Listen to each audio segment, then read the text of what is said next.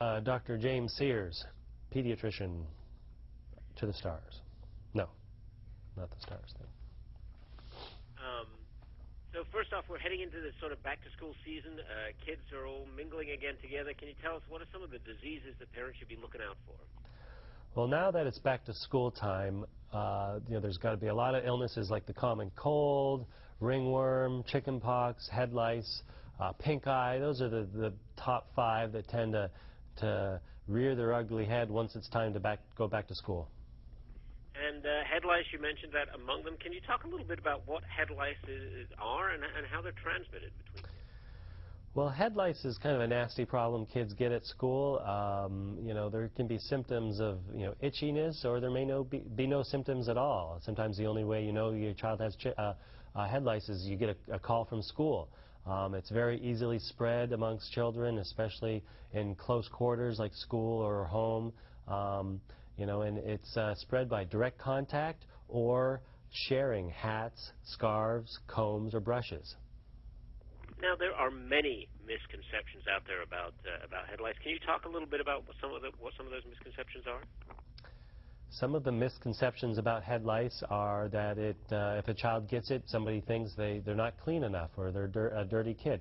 Absolutely not true. Head lice has nothing to do with hygiene. As a matter of fact, head lice prefer a clean scalp. Another myth is that if you get head lice, you need to cut their hair short or shave their head. Absolutely false.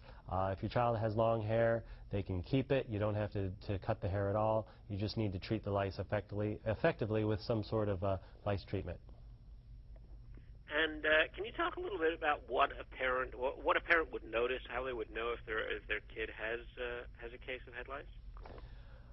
What to look for is you kind of have to look through the hair. Kind of behind the ear is the best place to look, or in the back of the head. And you might see little creepy crawlies, little lice crawling around. They're about this little bit bigger than a flea, and or you might see the eggs. Those look like little grains of sand that are attached to the hair shaft. Kind of tricky to see, but if you look for them, you'll find them. And what are some of the different ways that you can actually treat head lice? Some of the treatments for head lice, there's the old way of the pesticide-based treatments. I was never a big fan of those because of side effects. One was even taken off the market. There's some alternative treatments like mayonnaise or Vaseline, but those aren't terribly convenient. You got to leave them in the hair overnight. Not that fun to wash out. Some of the new pesticide-free treatments, there's a few out there. LiceMD is one of them. I really like it. It's very safe. It works. It's a physical action, not a chemical reaction, so there's no pesticides to worry about, 0 side effects to worry about. Very, very safe for kids. And once you treat your kid with one of these treatments, how long does it take to get rid of the head lice?